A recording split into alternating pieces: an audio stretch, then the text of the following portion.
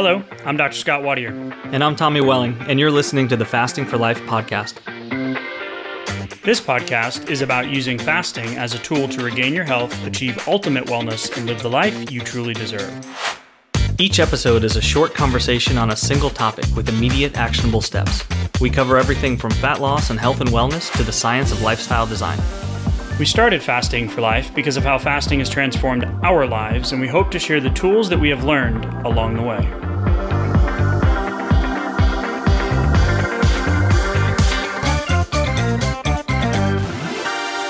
Hey everyone, welcome to the Fasting for Life podcast. My name is Dr. Scott Wadier, and I am here with my good friend and colleague, Tommy Welling. Good evening, sir.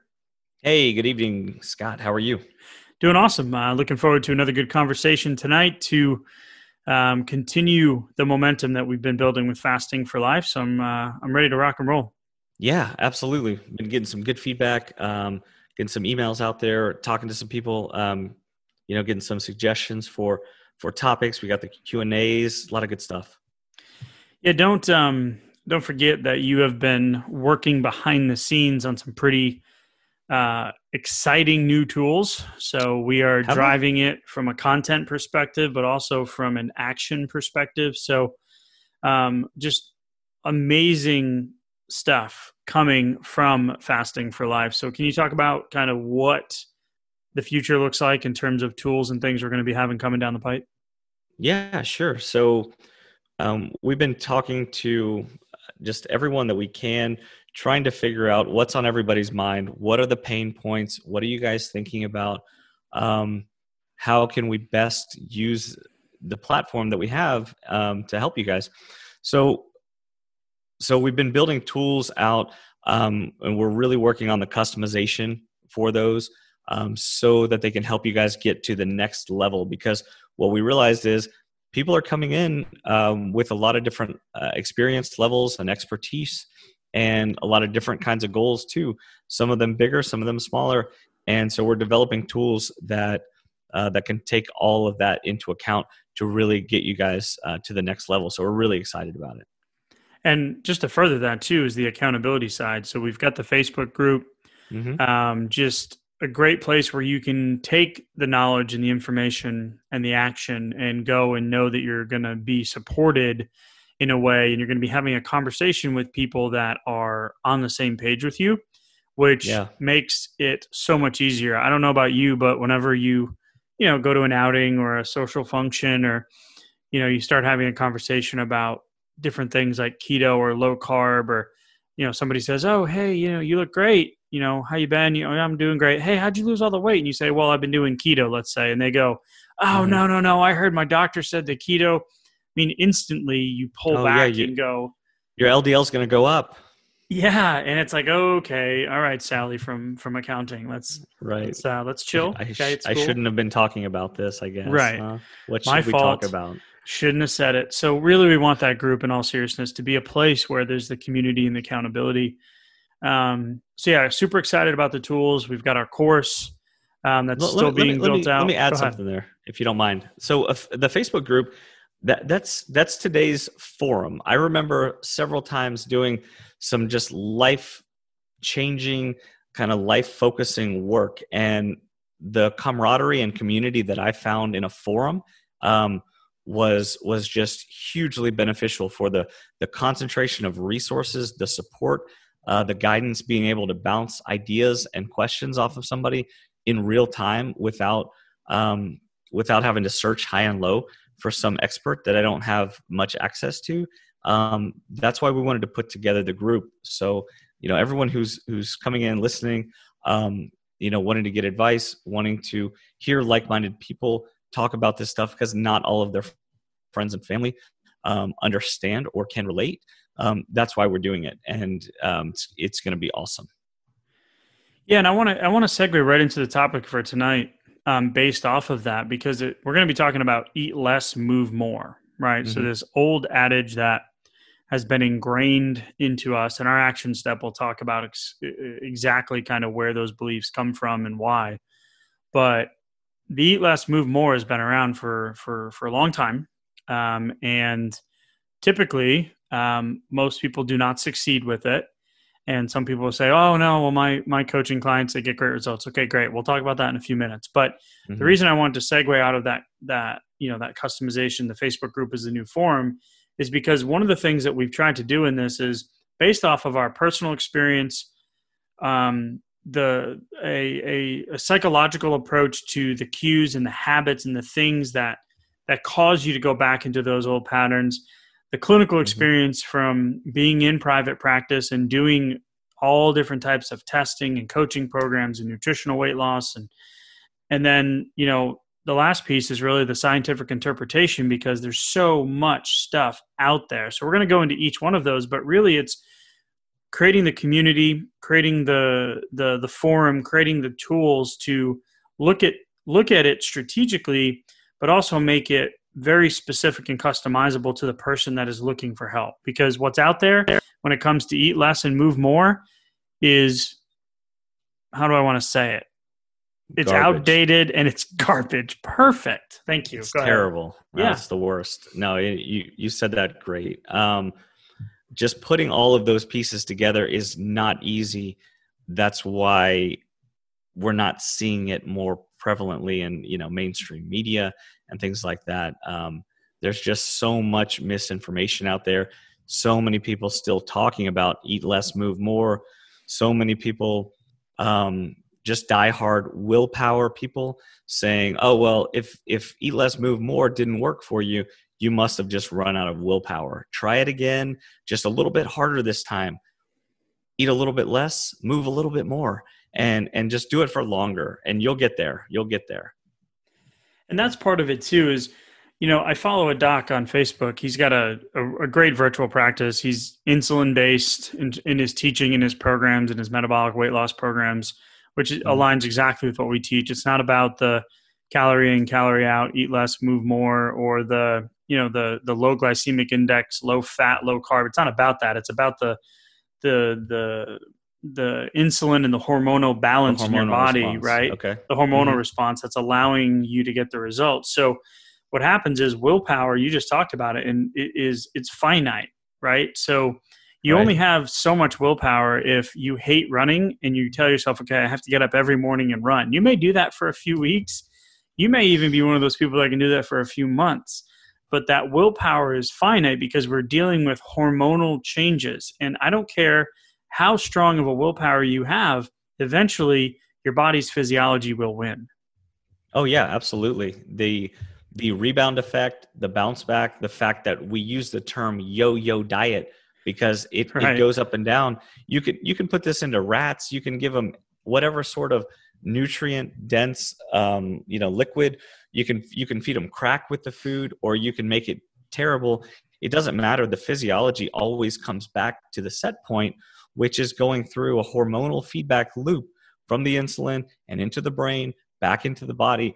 And so it's there. So without removing that insulin response for a prolonged period of time, you're not going to be able to move that set point. That's what you have to do. It's physiologically impossible to change it any other way. So if you do get short-term results off of eat less, move more, either it's because the insulin resistance hasn't gone up. You basically haven't been overweight long enough to feel the long-term effects, or the fact that the body compensated by making a small change, but it's very likely to rubber band and come back, or you had a drop in muscle at the same time, which is counterproductive.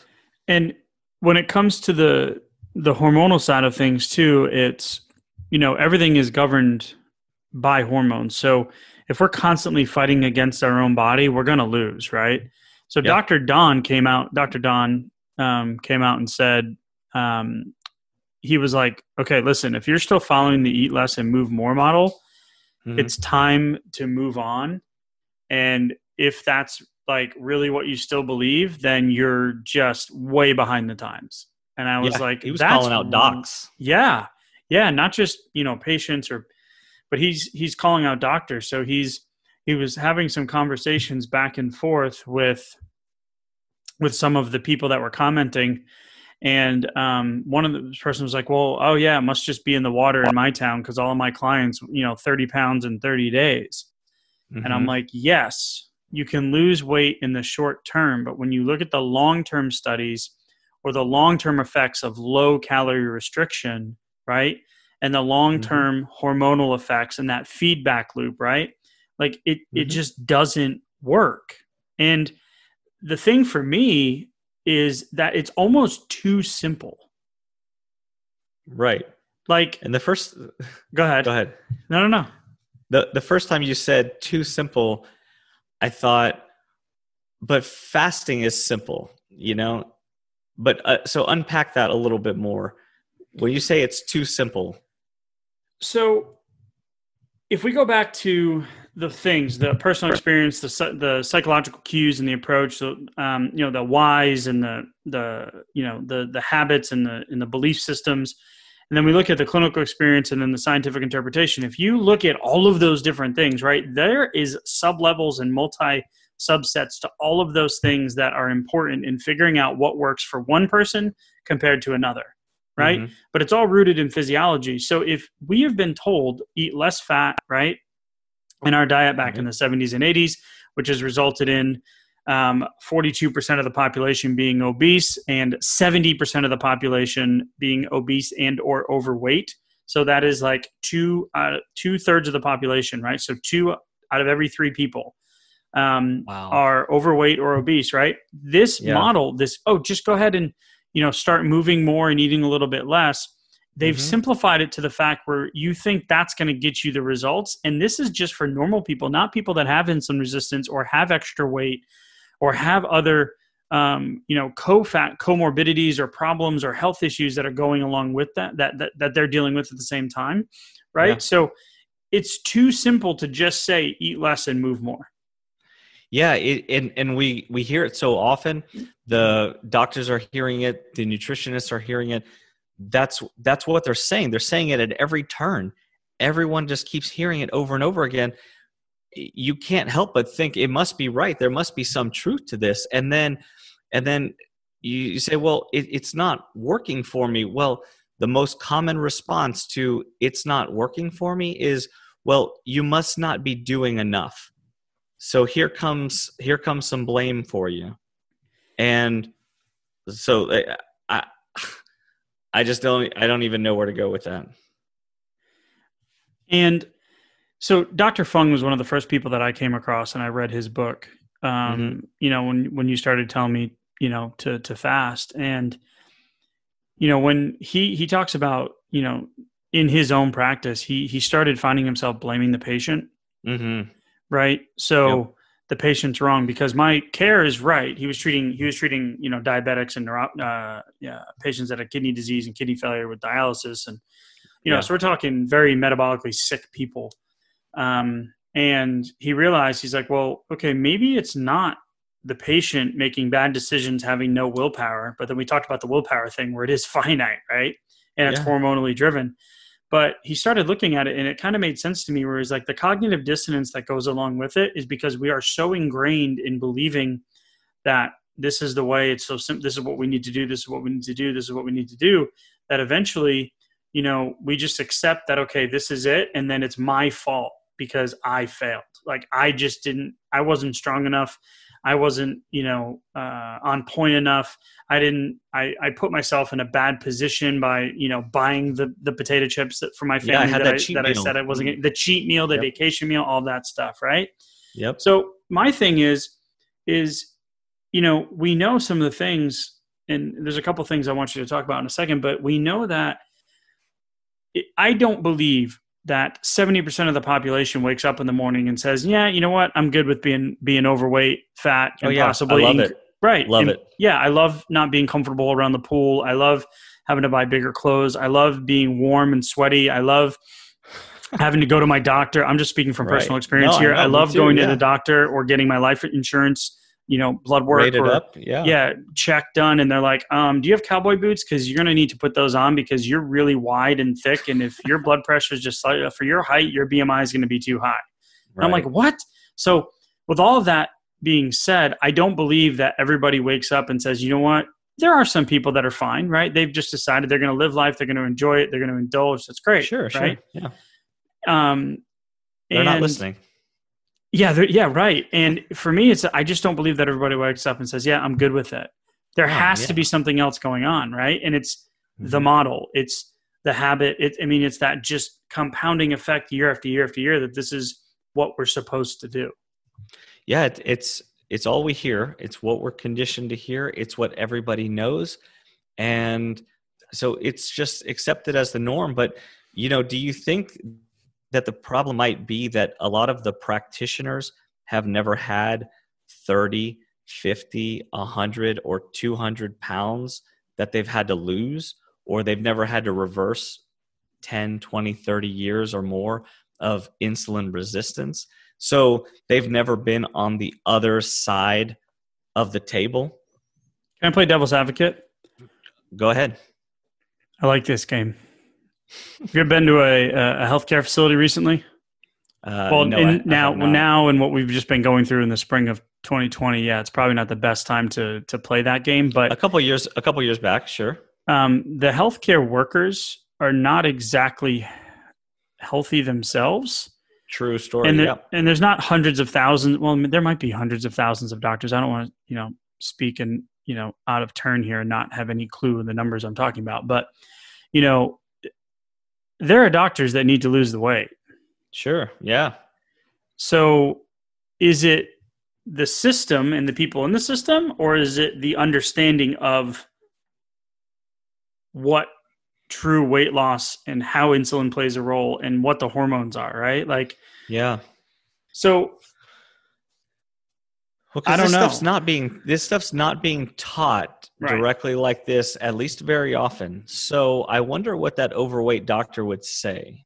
I've never asked an overweight doctor what they thought about their own eating plan or how they were going to lose the weight, or if they're trying to lose the weight. I'd probably want to do that from at least 6 or 8 feet back so I don't get just punched, but I've never done it. I would be curious to hear what they would say. If they would spout out the eat less, move more model, or willpower, or just the fact that they weren't worried about it themselves. Right. And I think it's kind of a part of all of it. Right. And that's kind of why I wanted to have this conversation with you tonight, because it's like, when you think about eat less, move more, it's like, oh, it's simple. What? No, It's actually not simple. They're trying to make a complex problem simple. Then you add in, food subsidies and, nutritional recommendations and snacking and marketing and, companies that want to sell you, the high refined processed foods because they're cheap to make, but they're, they taste great. The kids love them. Right. So, and then you just look at it like you put like the Biggest Loser on TV. Like, that is not how to be successful. Like, go look up the people that have come off of that show and what happens. They gain the weight back just like everybody else. I'm not saying every one of them does, but like, that's like, you just have to be tougher. You just have to be stronger. You just have to be more you just have to be more fit, more determined. And it's like, well, no, let's really talk about simplifying it. So let's take the problem. Let's analyze the individual. Let's customize a plan. Right. Yeah. And then let's tweak it as we go. Yeah. Let's see what the goals are. Let's see what kind of time frame we're looking at, and how to keep everything at optimal levels and lose the weight as safely and quickly as possible. I mean, there's no better way to do it. Well, the last thing I'm going to say that grinds my gears, if you're a Peter Griffin fan back in the day, is that show still on? That is amazing. Probably. If it is. It probably is unbelievable. I can't even think of the name of it right now. That's Family so bad. Guy. Thank you. Just adding more into like the weeding through the BS, weeding through the interpretation out there. Like, that's what I love about Dr. Don is he just like, he posts stuff and people like come at him and he's like, it's not my job to do the research for you. It's my job to give you my entire life's work of expertise and decision-making and personal experiences, and then to put that into a little distilled bit where you can then start thinking differently and go find stuff for yourself, right? Sure. He rarely will post an article. And in today's world, it's like, oh yeah, show me the proof, So one of the things that I saw the other day was like the low and slow calorie burn, like, just do some more cardio. I think you have a story about this, Tommy. Like, just do more cardio. Yeah. Oh, you just need to add a little bit more cardio in the A little morning bit more, and you'll a little get bit there, more. right? Mm-hmm. Yep. Those How extra much 300 cardio calories. are you doing? Yeah. Yeah. Oh, I'm doing 30 minutes. Oh, well, you should be doing at least an hour to an hour and a half then.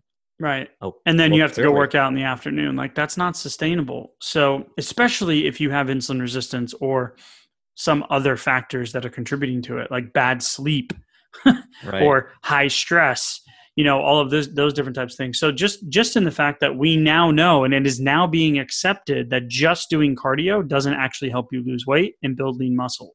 Mm-hmm. It I could have told solely you that a long cannot time do ago. that. Yeah, Mm-hmm. but that's not what people know. Right. I know. So it's crazy. So that's part of it too, is that when we, when we decided to talk about this tonight, the Eat Less, Move More, it was like, all right, conversationally, there's a lot to go through here. But actionably, is that a word? Actionably? I think that's a word, right? Oh, definitely. Yeah, cool. If not, just add an LY to it. It's fine. Yeah. Part of the reason why, we decided to take on, this has been so much fun, but it's also been a lot of work, but like, it's been enjoyable to get to this point where we're starting to finally roll out those customizable tools and the future metabolic program and the clinical program and all of that stuff that's coming. Mm-hmm. But what can we do now for the people that are coming on board, as an action step, in terms of they're just starting with fasting, they've been kind of on and off. They don't really understand what we're trying to do with the Fasting for Life method yet, because we are still building it out, but we do have our core principles. Sure. So what can they do just off of this conversation? Well, no matter where you are in your journey, if you're hearing this, you've heard Eat Less, Move More before. It's hard to imagine that you would find us without having heard that message. So, like, you've tried it dozens of times, probably. Yeah, probably so. Because unless you're just really young trying to lose the weight, fasting is one of the last things you kind of run into on your journey, because it's like the road less traveled. So what we're going to encourage you to do as an action step here is think back, think deep. Okay. Go back into your history, into your psyche, and think about the patterns that you have and where they came from. When did you start being conscious of being overweight or having some issue where you wanted to change your body composition in any significant way? For a lot of people, it may have been early teens, or in college, or right after that when they started working or got in a serious relationship, or maybe it was a little later in life. It doesn't really matter, but go back and think to where that, because our habits came from some ingrained part of our life. And then we kept practicing those habits over and over again. Well, if they're not working, it's time to try something different. And I encourage you to go back and think about it, so you can reconcile that and convince yourself, you know what, that might not have been the right advice, and maybe I can still do it better now, even if it's years or decades later. Yeah, that's huge, because when we look at our mindset, motivation, the method, the mastery of fasting, like, the beginning part, is that mindset. So it's being able to self-reflect and identify a lot of that stuff, and that's the stuff that people don't really think about in this. Mm-hmm.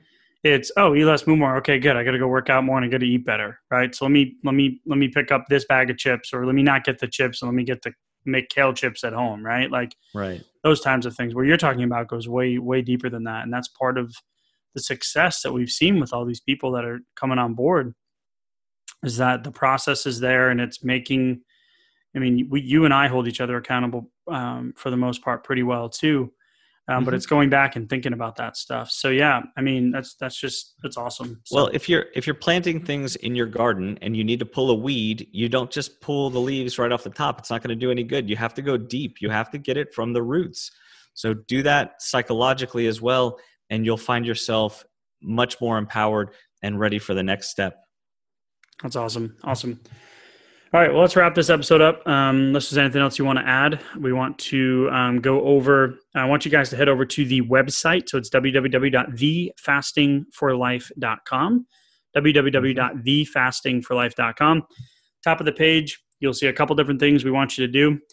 There is a downloadable. It's a fast start guide. Go ahead and grab the guide. It'll give you the outline of exactly how to get started if you're kind of newer to this. And then the quiz is going to be part of the initial rollout, and then eventually the main tool that we have to identify where you are, what goals you have, what habits, what struggles, all of the different pieces of that algorithm that Tommy is working on building out behind the scenes to be able to give you that customizable plan. So we want you to take the quiz because it's going to help us make the tools better, but it's also going to give you some really great insight. So download the Fast Start Guide, take the quiz. Tommy, anything to add on the quiz? No, couldn't have said it better myself. Perfect. I'm learning from you. Good job. Yeah, thank you.